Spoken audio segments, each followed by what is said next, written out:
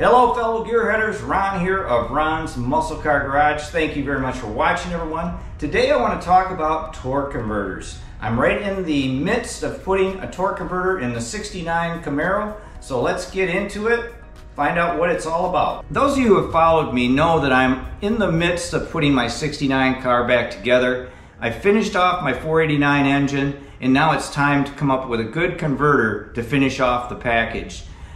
Understand that the torque converter is extremely important for an automatic transmission car.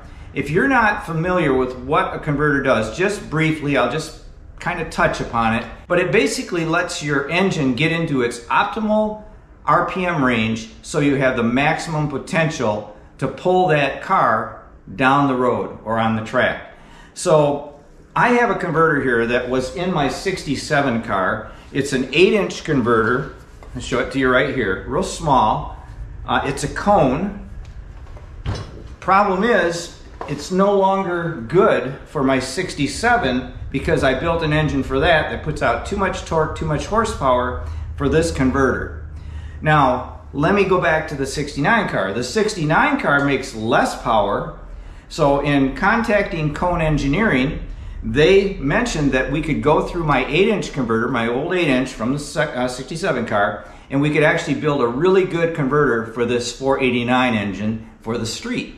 And that's what I'm about to do. So I'm going to send this down to Cone. They're going to open it up and they're going to put in the proper parts to make this engine perform optimally with the weight of the car. And the weight of the car is, I haven't weighed it yet, but it's probably around 2,900 without me in it.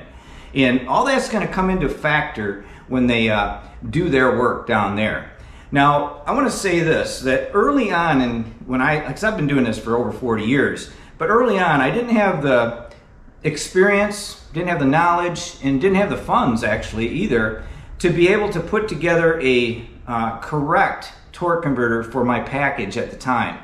And what I mean by that is that if you have the funds and you can dyno your engine, and have a dyno sheet, you now have what it takes to be able to put together a ballpark, and I say a ballpark because it's not going to be perfectly spot on the first try, but you can have a converter built for that engine spec that you have off the dyno. And that's what I have. I have dynoed this engine and made 709.9 horse, I think, or 709.8, something like that, almost 710 horsepower. But now I can send my converter down to Cone, have them open it up, look at the the data on the dyno sheet, and then put together a pretty close converter. One of the things I have found in the past, because I didn't have the funds to go on a dyno, that's 600 bucks these days to have that done in itself, and I didn't have the funds to really have a converter built because it will be a little more expensive for you if you do it this way. So I would just buy a shelf converter. And early on, I thought advertised stall on the converter, which is what that RPM range I mentioned might be. I said would be, but it's might be because they're not all the same. Never really matched up. Now, I've run small blocks and I've run big blocks. And if your engine isn't making a lot of horsepower and a lot of torque, a converter that might say advertise at 4,500 RPM may not really net 4,500 RPM with its flash point. In other words, flash point is whenever the RPM goes up on takeoff and it reaches a point where it grabs the engine and then you go down the track. Now, if it falls short of your RPM range, you will lose performance because you're going to dog the engine. It's going to bog out. So you have to find that optimal range. This car, for instance, when it leaves the line at the track, if it flashes to 6,130 RPM, boom, that's right in there. It's pulling strong, good 60 foot, really you can tell there's no bog, it's pulling hard. 1, 2, 3 flat, 60 foot with a power glide. That's pretty good with a power glide for what this car runs in the 870 range. It's going to be in the 860s this time because we've now changed the engine. It's a little more horsepower, a little more torque. We know that on paper, low 860s. But anyway, you got this initial burst where boom, it flashes up there. So that's what flash means. So you may think you're getting a converter that's going to flash what you might want it to be but it really doesn't because your engine doesn't have the horsepower to be able to make it get there. So that's why we do this with a dyno sheet. That's why we actually go to the professionals, have them open it up and put it together correctly. So this is the right way to do it, but there again, it can be rather costly. So if you don't have the funds to do that, I would suggest this. If you're gonna buy a converter, make sure you buy more stall than what you think you're going to need. You can look at it this way. If you have a 500 horsepower engine, you're not gonna get 4,500 stall from a converter off the shelf. In my opinion, I don't think that's gonna happen. So I would probably opt for something more in the higher range, like 5,500, if you're trying to get around 4,000. Because it's just this way. You don't have the horsepower to be able to make that converter really work the way it is advertised as a shelf item. I hope that makes sense. But I just want to talk about this. I'm excited to get this car back together. It's winter time here in Michigan. This would be the time I really need to work on it. I was just on the phone last night with a friend of mine, and he had mentioned that probably want to get that converter down to Cone so they can get on it, because a lot of the drag racers are going to be thrashing here towards the end of winter to get ready for summer. Although I'm not in a huge rush, I thought, well, yeah, he's right. I probably should send it down there and get it worked on. Let me say something about the 67 here. Now, as I mentioned, I had the 8-inch in there.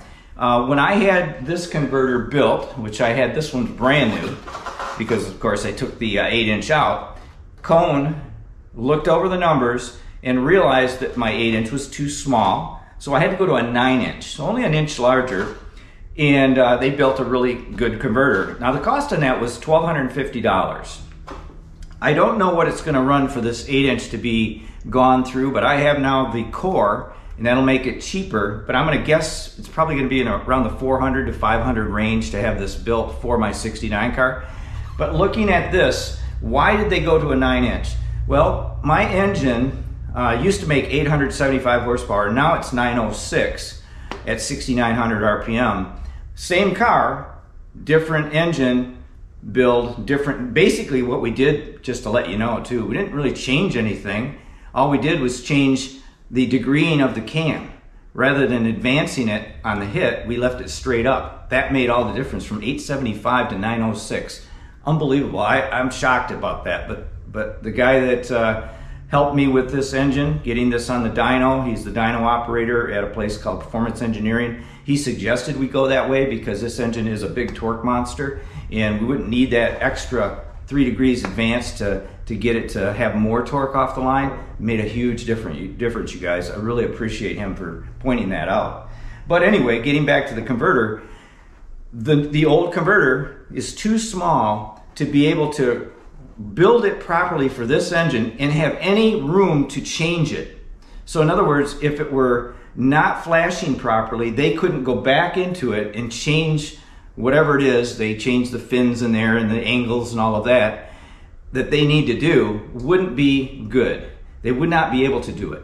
So they suggested I go with a 9-inch, and that gives me that ability to have them go back in and tweak a few things if necessary.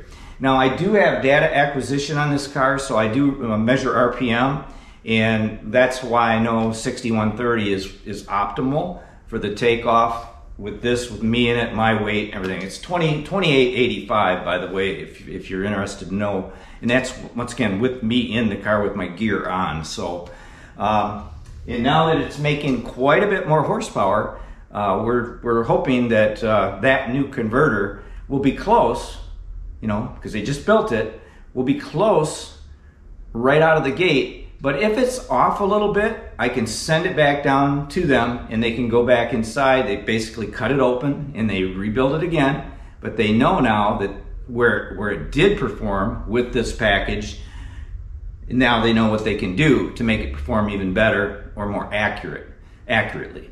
So I hope that makes sense. I'm just trying to cover as much as I can. If you guys have any questions or comments about converters, I'm not an expert at them, but I've been at it long enough to where I've had a lot of them, and I've known what has worked and what has not worked, and maybe I can help you answer your questions for your package, for your combo. I don't know. Give it a try. Let me know what you got. I'm going to need a few data points like your weight of your car, horsepower, torque, those kind of things, and maybe I can help you. Maybe I can answer the needs that you might have for a converter off the shelf. Okay? Thanks for watching, everyone. I hope this was helpful. And until next time, like I always say, keep on working on them because they're never done.